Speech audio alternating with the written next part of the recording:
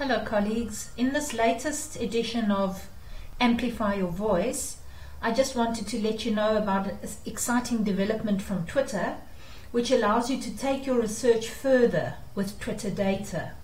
So basically what Twitter has done is they've made available on their Twitter app a research track specifically designed for academics, and what you can do with this is actually access Twitter data to advance your research objectives on topics as diverse as the global conversations that are happening on Twitter.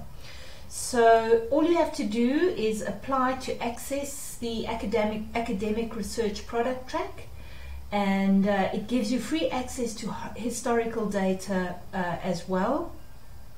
Colleagues, this is really a fantastic news and a fantastic resource. It provides you with data on just about everything at your fingertips. So whether you're a graduate student writing a thesis or a principal investigator at a research project, this Twitter API can help you secure millions of public conversations, historical and real-time data points, and helps you learn about the specialized greater levels of access to data that you can get for free on the academic research product track, or even to see how enterprise level access can support large scale, well-resourced projects like our National Social Attitude Survey.